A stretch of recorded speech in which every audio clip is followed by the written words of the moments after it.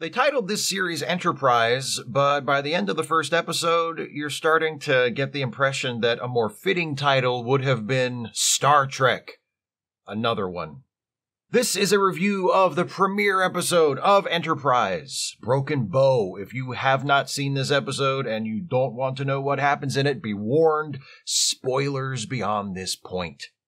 Pilots or premiere episodes of long-running series don't always work as representatives of those series as a whole. Shows that last for years and produce many episodes often change and evolve and sometimes end up significantly different than they were in the beginning. In certain ways, this can be said of Enterprise, which, for all the complaints from fans and cast members alike about its run being cut short, did produce nearly 100 episodes. The focus of the show shifted somewhat in the latter two seasons. The writers experimented a bit with more serialized storytelling. Characters and their relationships changed and evolved during the course of the series. But overall, in general, Enterprise ended as the same show it was when it began. And as such, many of the weaknesses I see in the first episode, Broken Bow, are present throughout the series as a whole. But so are many of the strengths. It had been a while since I watched the first episode of Enterprise. Watching it this morning, I was reminded of one of the show's most frustrating qualities, which is that so much of what it's doing or trying to do is good in theory. Because the show is set earlier in Star Trek's fictional history than any of the previous shows, the status quo is a lot different. The Vulcans play a more antagonistic role, not villains, but paternalistic overseers who many humans, including a few of our main characters, resent for holding back humanity's progress. Enterprise is an Earth ship, not a Federation ship. The Federation doesn't exist yet. That means when Captain Archer and his crew run into trouble, they aren't operating from a position of strength like Kirk or Picard or Sisko, who had the backing of one of the strongest powers in the galaxy. It's a closer match to the situation of the crew of Voyager, stuck in the Delta Quadrant, cut off from the rest of Starfleet. Going along with the earlier setting, the level of technology at the disposal of our heroes is less advanced than in previous Trek shows. The transporter is still experimental and used mostly for cargo, meaning they use shuttlecraft to travel to and from the surfaces of planets. There's no such thing as a tractor beam. They don't have phasers. They have phase pistols. Actually, that right there gets to the problem. While I like the idea of doing a more low-tech Star Trek show, where the tools and weapons at the hero's disposal are at least slightly less like magic, in practice, the tech wielded by the characters on Enterprise isn't all that different from what we've seen on other Star Trek shows. What is the difference between a phase pistol and a phaser? I'm not talking about subtle variances in how one piece of imaginary technology functions compared to another, the sort of minutia known to only a few dedicated members of the prop department or the most ardent nerds in the audience. I'm talking about what is the difference between a phase pistol and a phaser as far as the narrative is concerned. If you took a phase pistol out of Captain Archer's hand and replaced it with a phaser, how does that change what can happen next? The answer is it doesn't. Phase pistols serve the same narrative function as phasers. Enterprise doesn't have a tractor beam, but it has a grappler, which serves the same function. The ship doesn't have shields, but it can polarize its hull plating, which serves the same function. The differences are almost entirely cosmetic. They don't force the writers to write this show any differently than they would write any other show in this franchise. And that's one of the big reasons why this show, which was marketed as a bold and exciting new take on Star Trek, a lot of the time feels like a retread, which was a problem with Voyager as well. It feels like there's no creative reason for this show to exist. Like, it's here because they needed another Star Trek show to fill the void after Voyager ended, which is the truth, but ideally you don't want that to come across quite so emphatically on screen. One of the other ways Enterprise tries to set itself apart from the previous entries in the franchise is by amplifying the edginess and the sex appeal. We get Captain Archer threatening to knock T'Pol on her ass with one of the episode's most painfully clunky lines of dialogue. He really takes the long way around to get there.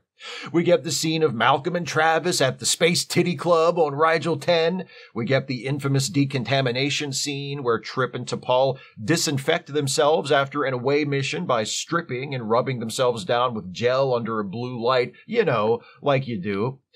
Like I said earlier, some of these ideas are good in theory.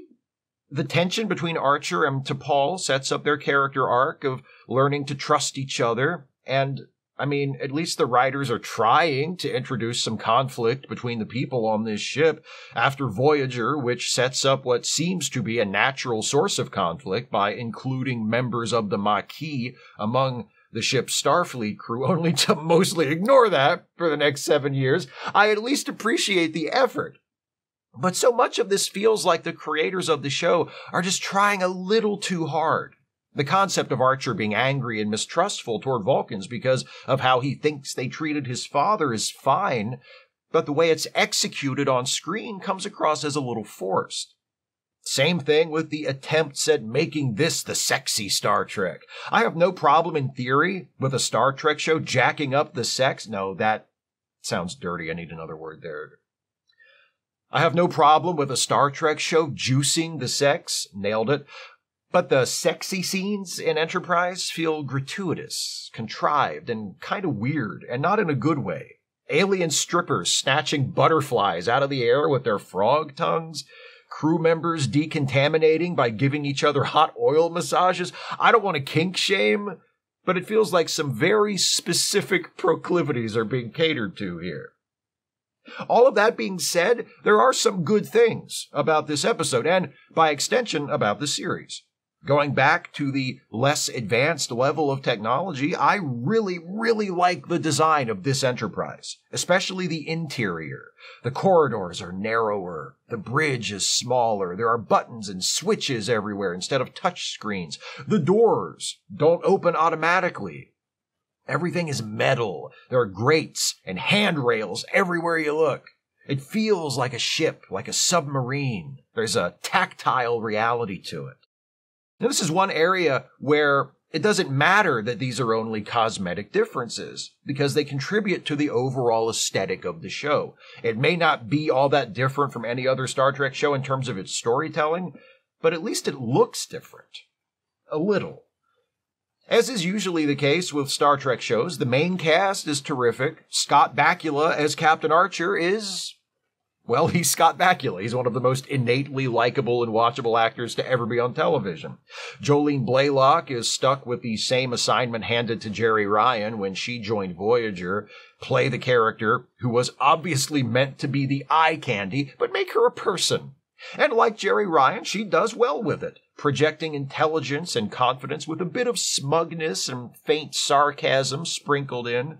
Vulcans are trickier to play than they look. If you lean too far into the no emotions thing, you come across as flat, but if you're too emotional, you're not acting appropriately. Blalock is no Leonard Nimoy, but she finds that balance better than most. The only other cast member who really pops in the first episode is John Billingsley as Dr. Phlox. Playing the only other alien in the crew besides T'Pol, Billingsley invests Phlox with an infectious enthusiasm for the mission and for the opportunity to learn about his crewmates and the other life forms they're bound to encounter on their voyages. Phlox's enthusiasm is cut with just the right amount of cheerful condescension. He approvingly observes that what humans lack in biological sophistication, they make up for with their charming optimism. The remaining actors do just fine playing characters that never really come to life in this episode, though some might say that one of the biggest problems with Enterprise is that too many of the characters rarely if ever come to life in the rest of the series, too. The plot of Broken Bow works well enough. Making humanity's first encounter with a Klingon the inciting incident is a good idea, and Archer and company's attempt to transport Klang back to the Klingon homeworld takes enough twists and turns to stay interesting. It allows the episode to give us a sampler of familiar Star Trek tropes. We get some action aboard the ship, We get an away mission. We get the ship getting into and out of a scrape with some other ships. Plus, there are some character bits for Archer sprinkled in throughout, flashbacks to Archer as a child building and flying a model spaceship while his father stands nearby dispensing exposition and advice that is uncannily relevant to adult Archer's present situation. Like other elements in the episode, the flashbacks come across as forced and are also brief that they feel shoehorned in at the last minute, whether or not that was actually the case. But again, I appreciate the effort. They were trying something.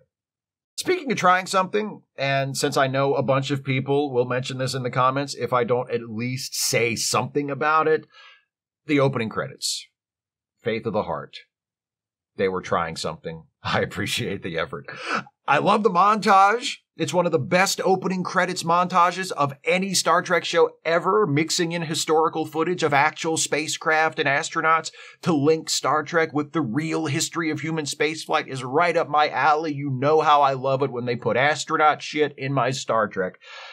And I like the idea of setting the credits of a Star Trek show to a pop song. Just maybe pick a better song. A song that actually suits the show and is good. Another thing they try that doesn't quite work in this episode or subsequently when it comes up again in the series is the temporal Cold War storyline. It's vague, it's boring, I don't care, and it feels like the creators of the show blinked at the concept of producing a prequel and decided to hedge their bets and throw in some more futuristic stuff. It comes across, to me, as though the producers didn't have enough confidence in the premise of their own show, which doesn't leave a great impression. Oh, one more thing. The writers found a clever way to accomplish the handoff. Remember in TNG's first episode, you've got the ancient Dr. McCoy making an appearance. In DS9's first episode, you've got Captain Picard there. And in Voyager, you've got Quark and the ship departing on its mission from Deep Space Nine. But Enterprise takes place 100 years before the original series and 200 years before the TNG era shows. So who's going to do the handoff? Why, Zefram Cochrane, of course.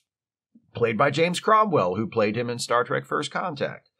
Of course, Enterprise is set almost 100 years after Cochrane's first warp flight that we see depicted in First Contact. So Cochrane doesn't show up in person, but through a video recording of a speech he gave a few decades earlier at the dedication of the complex where Enterprise's warp engine was designed and built.